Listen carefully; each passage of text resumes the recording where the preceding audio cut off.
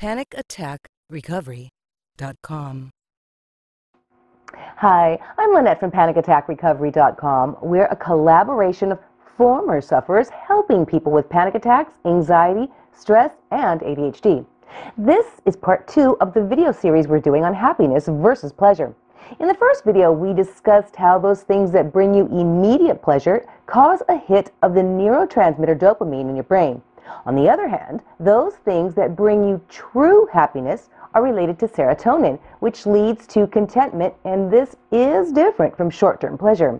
Serotonin inhibits excitement between nerve cells, and that's why it can lead to the feeling of contentment or zenning out, where you don't feel as though you need anything else in the moment.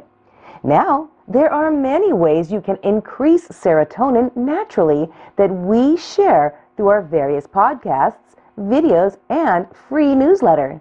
However, today we'll provide you with some quick and easy ways to make way in your life so that those things that may be blocking you from happiness are no longer in your way.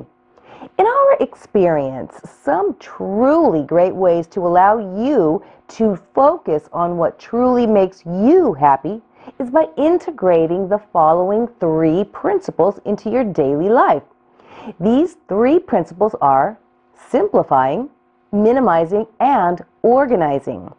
1. Simplifying. To simplify, start by thinking about how you can make things simpler in your daily life. When you spend some time thinking about simplifying things, you will be amazed with what you come up with. 2. Minimizing. Learn to get rid of things you don't require or care about anymore. Throw out things that are no longer any good, but consider donating old items when they've been replaced with something new.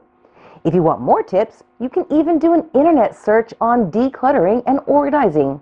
There's an abundance of good information out there on minimalism.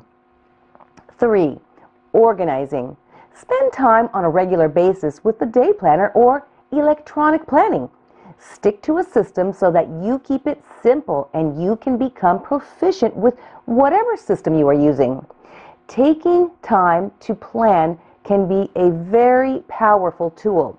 A method many people have found very helpful is Getting Things Done by David Allen. However, there are many great systems out there, and if you really want to, you can even design your own. Thank you for watching, and we look forward to presenting another video next week. For the extended version of the material presented in this video, you can listen to the podcast episode by visiting our website and subscribing to our free newsletter. PanicAttackRecovery.com.